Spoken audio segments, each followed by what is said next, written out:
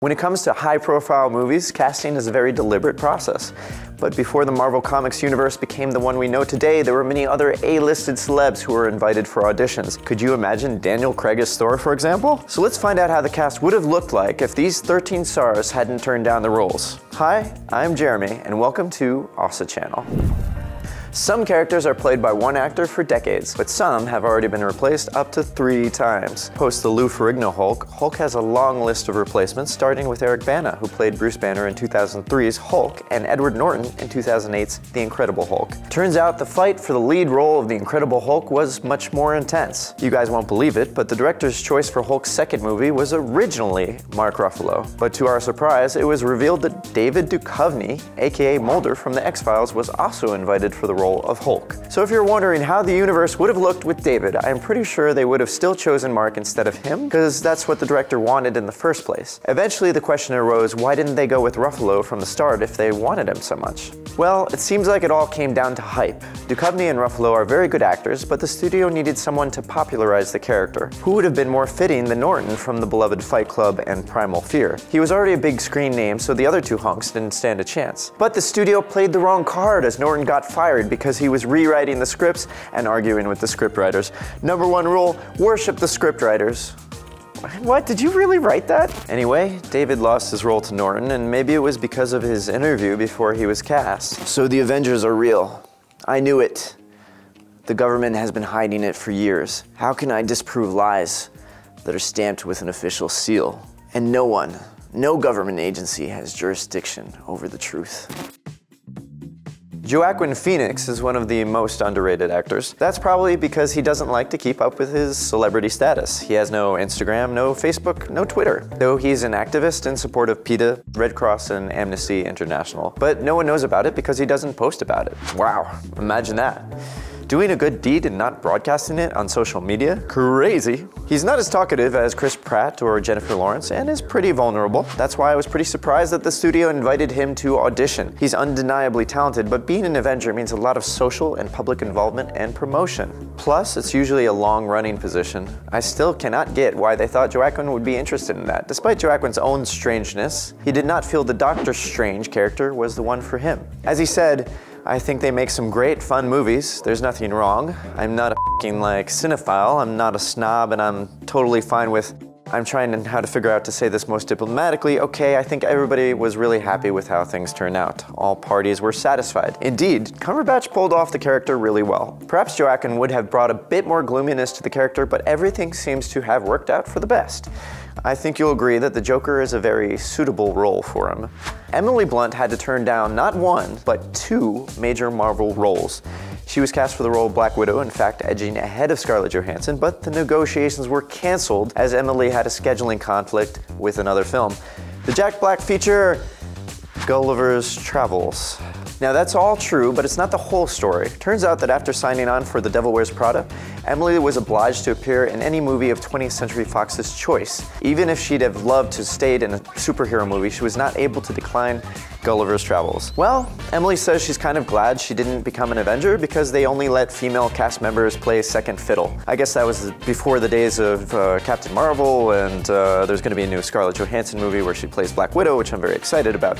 But anyway, if you listen carefully, you might just hear some tiny notes of disappointment because Gulliver's Travels failed miserably. The same scheduling conflict happened when she was offered the role of Peggy Carter for Captain America: The First Avenger. Fortunately, we know that her career is doing just fine, playing major roles in A Quiet Place and Mary Poppins. Imagine if Emily had a scheduling conflict for The Avengers and The British Fairy Nanny. Oh, bloody hell. They were impressed with John Wick, killing 3 men in a bar with a pencil.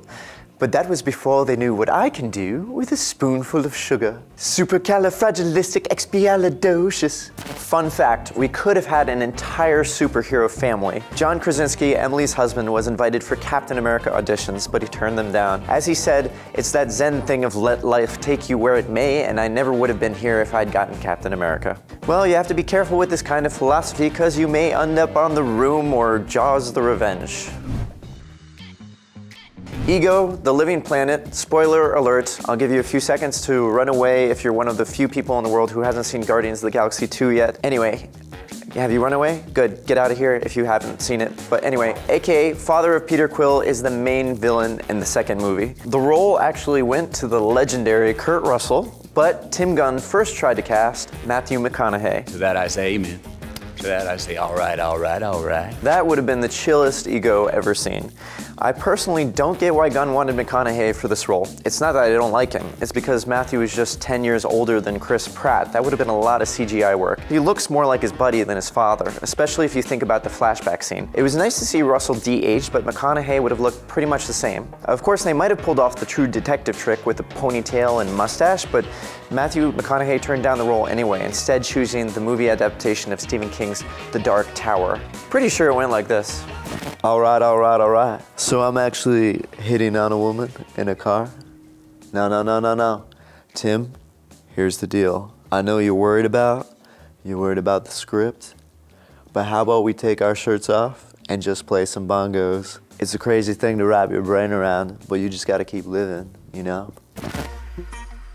So far, we know that Rocket Raccoon and Nebula are the only survivors from the Guardians of the Galaxy. But who knows whether the directors would have kept Rocket alive if he had been voiced by another actor. In fact, if you Google Jim Carrey's Rocket Raccoon, you get 7 movies almost ruined by Adam Sandler as one of the top links in the search results. So yeah, both comedians were invited to try out for the role or roles. They don't know whether the MCU was considering them for either Rocket or Groot. Eventually, Carrey turned it down because he was more up for Kick-Ass 2, which he did a good job in, by the way. So the roles went to Bradley Cooper and Vin Diesel. I can't imagine Sandler's irritated and slightly shouty voice as Rocket. I think we're all glad that Cooper came up with that special voice as it fits his character perfectly. I live for the simple things, like how much this is gonna hurt. He called it, it's like Gilbert Gottfried meets Joe Pesci. I wonder how it would have been if Jim Carrey was cast. I am Groot. There's also a long-running legend that Tom Cruise was almost cast for the role of Iron Man in the 2000s, but the actor dismissed the rumor saying, not close, and I love Robert Downey Jr. I can't imagine anyone else in that role, and I think it's perfect for him.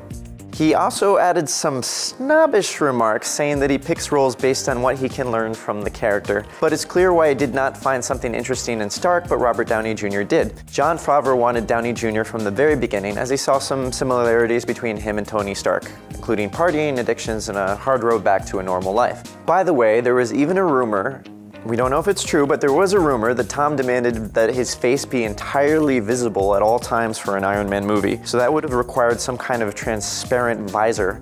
Maybe there's a rule about covering your face written in the Scientology book. But I still think that's a hell of a crazy demand, but maybe it's just a rumor. Sam Rockwell was also invited to try out for Tony Stark. Favreau liked him a lot, but not more than Downey Jr. It would have been funny if he ended up alongside Edward Norton, because they look a little bit alike.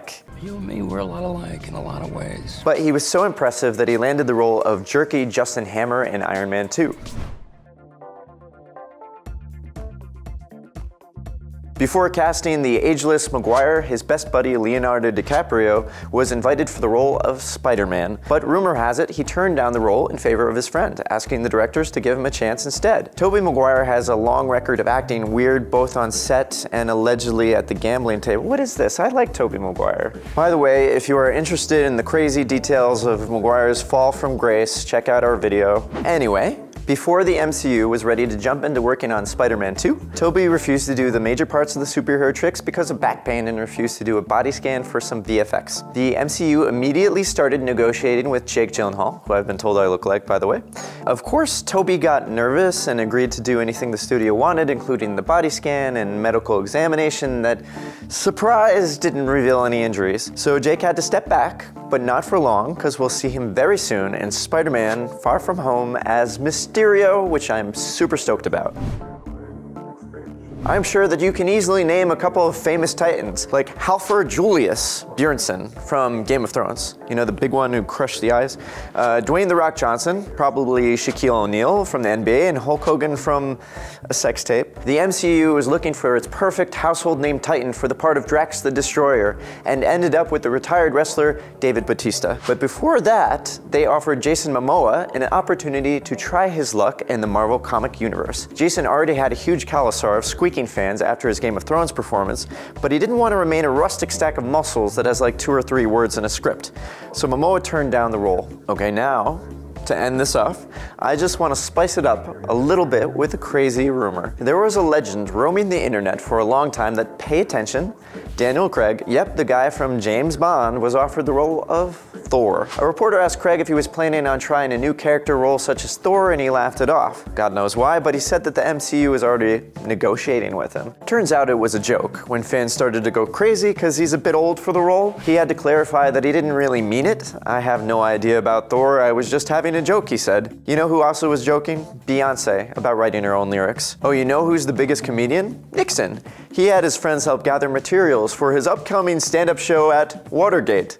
There definitely should have been a line between a good joke and a lie. So, let me know whom from the list you would have liked to have seen in the MCU in the comments below.